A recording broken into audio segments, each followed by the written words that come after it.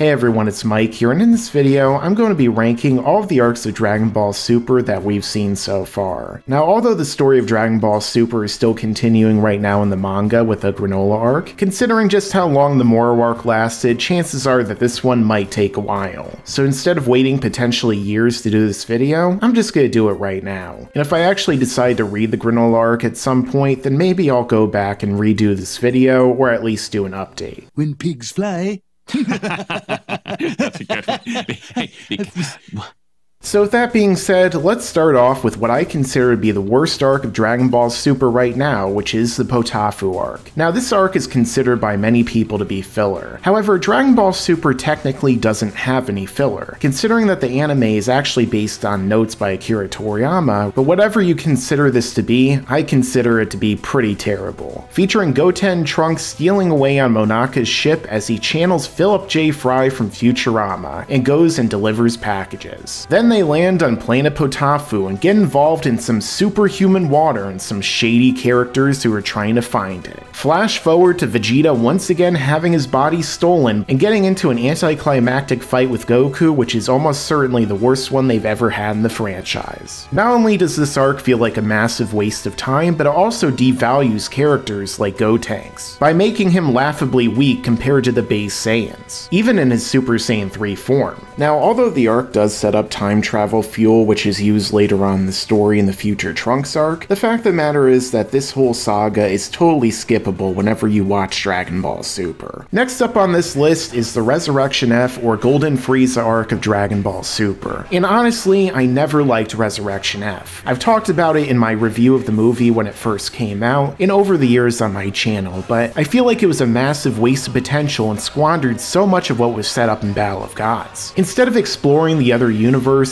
and developing things in a real interesting way, instead they cashed in on nostalgia by bringing back Frieza in a terrible story that was unbefitting of a great villain. Having him train for 4 months and totally invalidate the entire power scaling structure and all the training and struggles that our characters had been through since they defeated Frieza all the way back on Namek. And even the training and stuff that we saw in Battle of Gods, considering that Frieza is now more powerful than the brand new form of Super Saiyan Blue. And that form itself was also completely unnecessary and honestly just not a good form at all. Audiences didn't get enough time with Super Saiyan God in the first film, nor did we see the struggle of Goku reattaining it, let alone unlocking this brand new form. So the introduction of Super Saiyan Blue just felt like a massive cash grab. And the fact that they totally nerfed characters like Gohan and Piccolo and made the Z Fighters struggle to fight 1,000 Frieza soldiers was kind of a slap in the face to all of them and everything that they had accomplished so far. And the fact that they ended by screwing over Vegeta is just another nail in the coffin to this story. And the Dragon Ball Super version had a chance to take that story and make it even better, but instead they made it even worse, with terrible animation and stretching this movie out to fit an entire arc.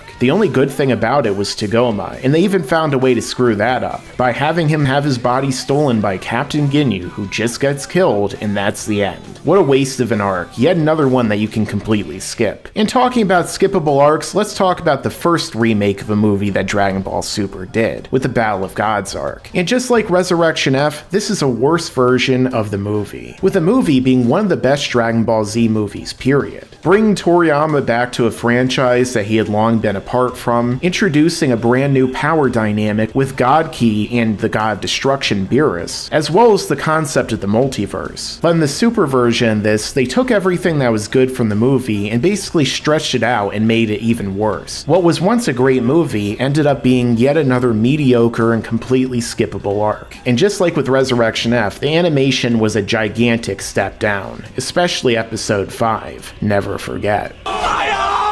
Even though the continuity is a bit different in the first 2 arcs compared to the movies, I would still say just completely skip over them, watch the movies, and then jump into the 3rd arc of Universe 6. On the topic of wasted potential and something that was executed terribly, my next arc that I'm going to be talking about is the Future Trunks or Goku Black arc. Now this story had a lot going for it. It had the reintroduction of Future Trunks with another problem happening in his future. It had an interesting concept of a fallen god who takes over the body body of a mortal, and tries to rid mortals from all of reality. And the animation and production design of the show had significantly increased from the first 3 arcs, and yet this arc still ended up being a massive disappointment, with bad pacing, and a plot that falls apart because of so many plot holes being introduced over the course of the arc, as well as a really creepy subplot involving Mai and Trunks. But the worst part about this entire thing is the ending, because the entire 3rd arc of this story is the absolute worst in the entire franchise, with the ending totally destroying future Trunks' character and his entire reason for existing, and nearly making me quit the entire franchise right there. Done!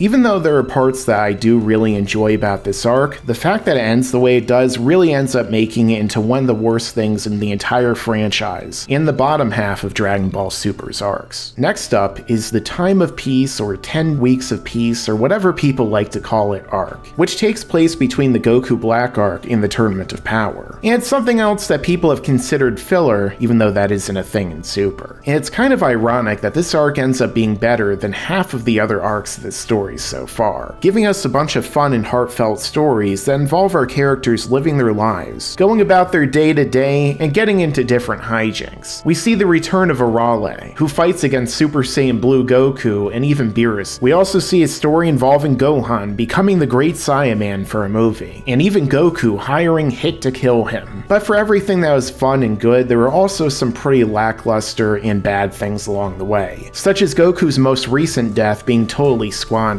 Something I talked about in this video where I talk about every time he died. Surprisingly, there's a lot of them. Either way, I'd much rather watch this arc than pretty much everything else I mentioned so far in this list, which really goes to show you just how bad those other ones were. Next up is the first arc proper that we got of Dragon Ball Super, which is the Universe 6 arc, featuring prominent fighters from Universe 7 encountering for the first time a bunch of warriors from another universe, and doing battle against them in a tournament for the fate of the Earth. Now overall, this isn't quite as heavy of an arc as many of the other ones in Dragon Ball Super, with the stakes being almost insignificant considering that it basically would just result in Universe 7 now being in a different universe. And it was all basically just an excuse for Beerus and Champa to fight one another, albeit through the proxy of this tournament. However, nonetheless, it still ended up being fun in the first good arc of Dragon Ball Super, which introduced us to a doppelganger of Frieza and a tailless Saiyan from planet Sadala in Universe 6, a planet that we would see other characters from later in the story, and it's something that's captured fans' imagination ever since it was introduced. I'm sure that most fans are still waiting for Goku and Vegeta to visit the planet, although who knows if Toriyama even remembers that at this point. The best moment or fight of this arc is Goku versus Hit, and even though it is basically just a cheap knockoff of Jotaro versus Dio from JoJo's Bizarre Adventure Stardust Crusaders, the fact of the matter is it was still a cool moment to see Goku tap into his Super Saiyan Blue Kaioken and fight against a character who can manipulate time. And Hit himself is probably one of the best characters that Dragon Ball Super introduced so far, so that's why I'd place it higher on this list than the others. Next up is the most recently concluded arc of the Moro arc, which happened in the Dragon Ball Super manga. And even though it hasn't had an anime adaptation yet, just based upon the story and what we saw in the manga, I would have to place it here for right now. There's a lot of really awesome stuff that happens throughout the course of the Moro arc, with Moro himself being a really interesting villain with a cool design early on, of this ancient evil magical being kind of like Majin Buu, taking inspiration from demonic beings like Baphomet and comic book characters like Galactus, and going around the universe eating planets. But not only was he cool in concept, but he forced our characters to be more proactive and change the way that they fight using his own ability to drain their energy. This forced Goku and Vegeta to go off on their own separate training journeys to achieve their own new ultimate techniques, be it Mastered Ultra Instinct or Force Spirit Fission. And it even made the other Z fighters train so that they could fight against Moro's henchmen. However, there was also a lot of bad in this arc, with the power scaling not making sense, tons of plot holes that happened along the way, especially at the end, and the entire ending itself falling off a cliff, and being one of the worst in the entire franchise for me. And even though it wasn't as bad as the Goku Black arc, the fact of the matter is that this ending was so bad and squandered so much of what was good that was set up throughout the arc that literally just made me give up on Dragon Ball Super and walk away from the manga altogether. The more I think about it, the more I dislike it, but I don't feel like doing the rest of this video over again, so I'm just gonna keep moving on with what I consider to be the second best arc of Dragon Ball Super so far, the Tournament of Power. Now, the Tournament of Power is kind of a mixed bag. On one hand, there's a lot of stuff that happens that makes no sense. The power scaling is pretty much at an all-time low in this arc, with the power of certain characters changing from episode to episode. And let's not even talk about mind-bogglingly dumb scenes like Krillin having a key clash with Super Saiyan Blue Goku and actually pushing back his blast temporarily. And then of course, there's Kale and Caulifla. Because what did Dragon Ball Super need at this point but two overly obnoxious Mary Sue characters, with one of them being a literal ripoff of Broly? I still have nightmares about the tingly back scene. But in terms of the Dragon Ball Super anime, this would definitely have to be the best arc for me. It had the best production, animation, music, the highest stakes, the best fights, and a lot of great moments along the way, which is something that's often sustained Dragon Ball as a franchise. Because even if you go through long stretches of it being kind of weak, there will be some great moments along the way to keep you going. And that's kind of the Tournament of Power in a nutshell. There were some emotional moments, such as Champa being erased along with Universe 6, and some awesome moments like Goku and Frieza teaming up with Android 17 to finish off Jiren. And the end itself set up a lot more to come in the future, with far more rivals and interesting characters who want to fight Goku again. And even though it was overly long and I feel like they could have structured it far better and probably could have done something more like the Dark Tournament from Yu Yu Hakusho with team battles instead of a clusterfuck of a battle royal, it still ended up being the best arc of the Dragon Ball Super anime so far. However, there is still one arc after this, which came out after the Dragon Ball Super anime,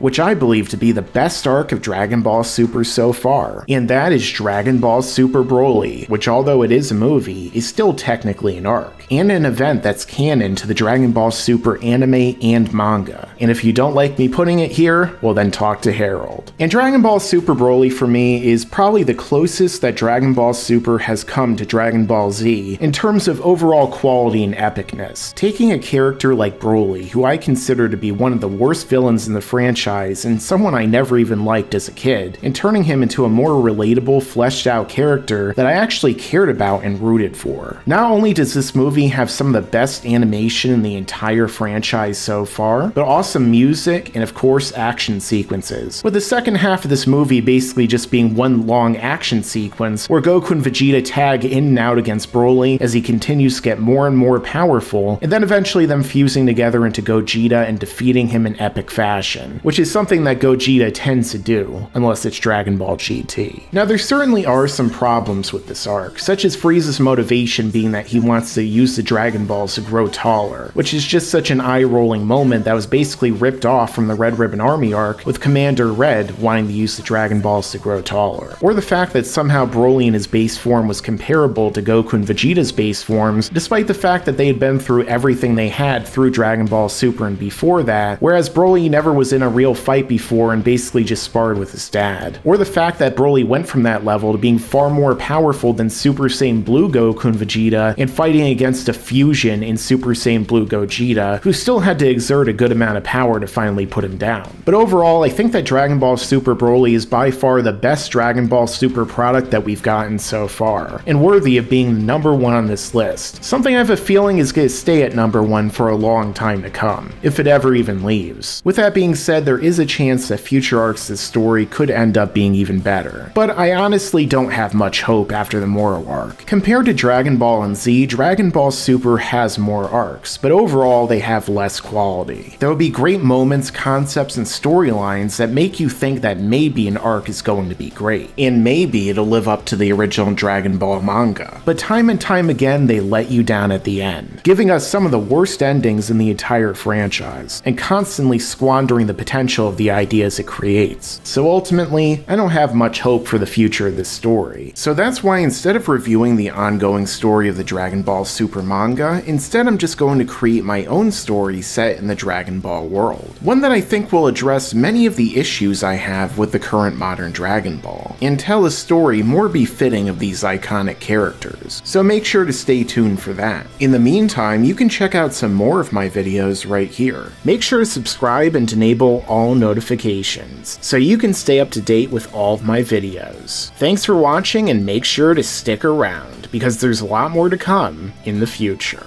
Yeah, and you better subscribe.